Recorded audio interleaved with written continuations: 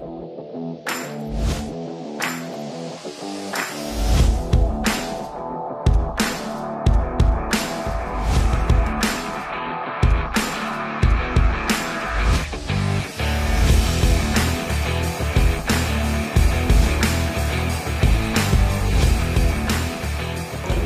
Shabaiki. Welcome once again to the first ever entrepreneurial web series, Code Talk. And this season, we are featuring Mr. Rashed Noman, the country director of Augmedix. We'll know more about Augmedix and how they are creating impact amongst our youth in a better way. So here we are, Mr. Rashed Noman. Thanks for inviting me. Hello Rashed bhai, খুব ভালো লাগলো আপনি আসছেন এবং আপনার busy schedule থেকে আপনি সময় বের করে এসেছেন এবং আপনি খুব মানে আমি যতদূর আপনার সাথে মেশার সুযোগ হয়েছে you R an amazing personality with so many positive things and আমি জানতে চাই যে অগমেটিক্স অনেকেই জিজ্ঞেস করে যে অগমেটিক্সের স্ক্রাইব কীভাবে হব, অনেকেই জিজ্ঞেস করে যে কীভাবে কী যোগ্যতা লাগে বা কীভাবে আমরা স্ক্রাইব হতে পারি, এই ব্যাপারে যদি কিছু বলেন more about অগমেটিক্স and your self. প্রথমে আপনার ব্যাপারে যদি একটু বলেন। Thank you Imran. So Imran আসলে সময় নষ্ট করছে না, একেবারে শুরুতেই ফায়ার করে দিচ্ছে। সো যদি আমার সম্পর্কে কুইকলি বলি, বুয়েট গ্র্যাজুয়েট, সো 97-এ বুয়েট থেকে বেরিয়েছি, আইবিএতে এমবিএ করছিলাম। প্ল্যান ছিল দেশে থাকবো, এন্টারপ্রেনার হবো।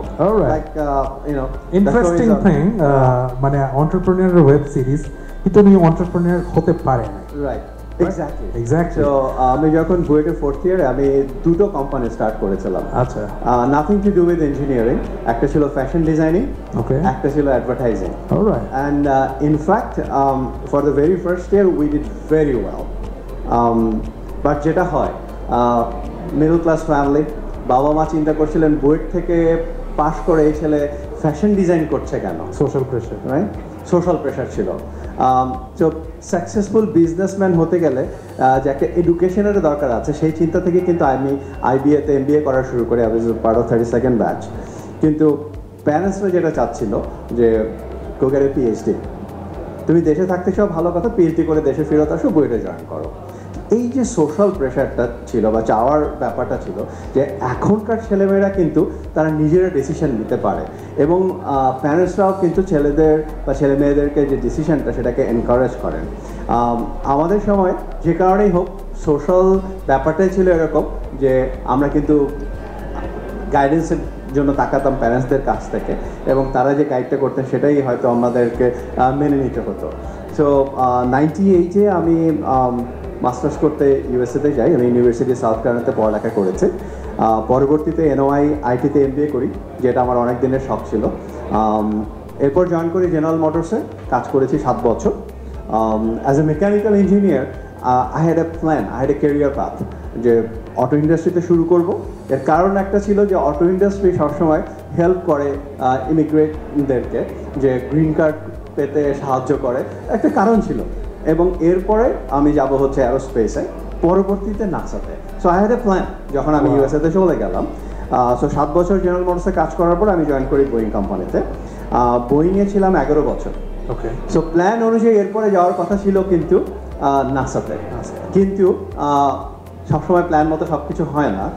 হঠাৎ করেই মনে হলো যে দেশের ছেলে দেশে ফিরে যায়। অনেক দিন হলো, প্রায় 20 বছর। এবার দেশে ফিরে যেয়ে দেশের জন্য কিছু করা যায় কিনা। অবশ্য নাম্বার 1 কারণ ছিল হচ্ছে যে আমার বাবা, হি 75 2 ইয়ার্স আগে, এখন 77। সো হঠাৎ করে বাবাকে অনেক মিস করছিলাম। তো ভাবলাম যে দেশে ফিরে যাই, বাবার সাথে সময় কাটাই এবং দেশে কিছু করি। সো প্ল্যান চেঞ্জ করে 2017-এ দেশে ফেরত আসি। তো এই সব কিছুই আমার কাছে মনে হয় যে গডস প্ল্যান।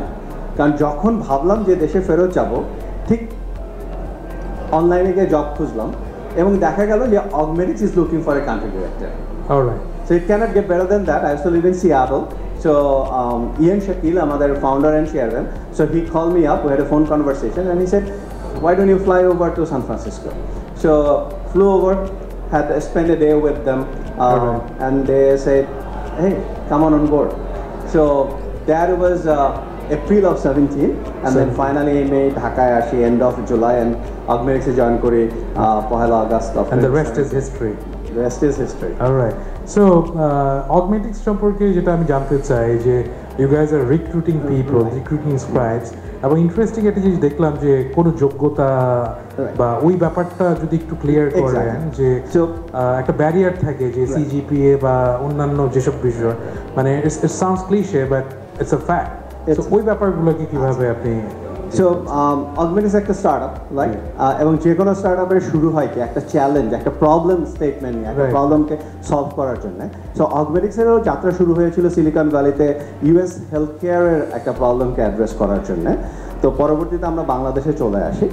তো এখন আমাদের যে সার্ভিসটা আমরা ইউএস ডক্টরদের জন্য প্রোভাইড করছি, আমরা এখন পর্যন্ত একমাত্র কোম্পানি যারা এই সার্ভিসটা প্রোভাইড করছে Bangladesh, in the world, wow, in the world, যার জন্য প্রচুর ডিমান্ড আছে।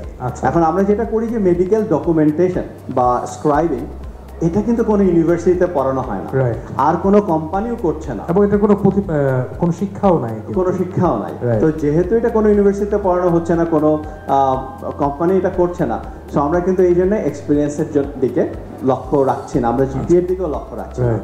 আমরা যেটা খুঁজছি যে ইয়াং ডায়নামিক ইন্ডিভিজুয়ালস যারা কাজ করতে চায়, যারা নতুন ইংলিশ চ্যালেঞ্জকে নিতে চায়, এক্স্যাক্টলি, এবং যেহেতু আমরা ইউএস ডক্টরদের সাথে কাজ করছি, good in English, so that's what I look for, very dynamic, positive minded, good in English. এবং এদেরকে ট্রেন করার জন্য আমরা একটা 5 মাসের ট্রেনিং কারিকুলাম করেছি, এবং এই ট্রেনিং কারিকুলামের পরে they start working with doctors in US. তো যারা এখন ইউনিভার্সিটিতে পড়ালেখা করছে, they look for a career. So what we have designed in Augmedix, যে একটা 5 বছরের ক্যারিয়ার প্যাথ, যেটা যে কোনো মাল্টি ন্যাশনালে বলবে হচ্ছে ম্যানেজমেন্ট ট্রেনিং প্রোগ্রাম, আমরা বলছি scribe leadership programme. So anybody starts as a trainee, it's a 5 months training programme, then they become a scribe. And during the training period, they are getting paid, right? Yes, during the training period they get paid, and then they become a scribe. এবং আমাদের যেভাবে আমরা প্ল্যানটা করেছি, scribe সেখান থেকে তারা trainer হতে পারে, কোয়ালিটি স্পেশালিস্ট হতে পারে, টিম লিড হতে পারে, এরপরে eventually they can get into management. Alright, so যেটা নোমান ভাই বললো যে অগমেটিক্স is the world's first outsourcing company যারা এই সার্ভিসটাকে ম্যানেজ করছে, and you are the proud country manager from Bangladesh. So এই ধরনের আর কি উদ্যোগ আসছে আমাদের তরুণ সমাজের তরুণদের জন্য, যারা those who are looking for jobs? কারণ দেখা যাচ্ছে যে entrepreneurship is not for all, right? অনেক সময় দেখা যায় যে অনেকে এন্টারপ্রেনার হওয়ার পিছিয়ে ছুটতে গিয়ে তারা তাদের মূল্যবান সময়গুলোও নষ্ট করে ফেলে। So at the same time ওরা ওই স্কিলটাও ডেভেলপ করতে পারে না, সিজিপিও লস করে ফেলে। So I think you have something to say for them, right? So যেটা বলতে চাই যে আসলে CGPA is not the end of the world. Exactly, কারো যদি অনেক আগ্রহ থাকে, সো বাংলাদেশে এখন যে আউটসোর্সিং ইন্ডাস্ট্রিটা যেটা গ্রো করছে, বিপিও ইন্ডাস্ট্রিটা যেভাবে গ্রো করছে, আমাদের তরুণ সমাজ কিন্তু তার বেনিফিটটা নিতে পারে। এবং অনেকের মাঝে একটা ভুল ধারণা আছে যে BPO means call centre, and that's not true at all. এবং আমরা যদি বিশ্বের যে দেশগুলো ভালো করেছে বিপিওতে, আমরা যদি ইন্ডিয়ার দিকে তাকাই, আমরা যদি ফিলিপিন্সের দিকে তাকাই, তাহলে কিন্তু ভয়েস ছাড়াও প্রচুর নন ভয়েস রিলেটেড ওয়ার্ক করা যায়। ইনফ্যাক্ট ঢাকাতেই প্রচুর কাজ হচ্ছে যেটা হয়তো আমাদের তরুণ সমাজ জানে না। জাস্ট যদি উদাহরণ দিতে চাই, যেমন ইমেজ প্রসেসিং এর একটা বিশাল শিল্প ঢাকাতে গড়ে উঠেছে এবং গড়ে উঠছে, যেটা মানুষ জানে না। আজকে যদি আপনি walmart.com-এ যান, যে প্রোডাক্টের ইমেজগুলো দেখতে পারবেন, এগুলো কিন্তু প্রসেস হয় ঢাকাতে, যেটা মানুষ জানে না। আপনি যদি হোম ডিপোতে যান, আপনি যদি এডিডাসে যান, সমস্ত ইমেজ প্রসেসিং এর কাজগুলো হচ্ছে ঢাকাতে। ডিজিটাল মার্কেটিং, এই যে সোশ্যাল মিডিয়ার জন্য যে নতুন একটা ইন্ডাস্ট্রি তৈরি হয়েছে, এই ডিজিটাল মার্কেটিংয়ের কিন্তু একটা বিশাল কাজ হচ্ছে ঢাকাতে। সার্ভিস ইঞ্জিন, এরপর আমি বলতে পারি গ্রাফিক পিপলের কথা। এরপরে যদি আসে আপনি ফিনান্সিয়াল সেক্টরে যে কাজগুলো, এগুলো কিন্তু এখন ঢাকায় হচ্ছে। কাজী আইটি, মাইক কাজীর যে company, they already have employed 700-800 people.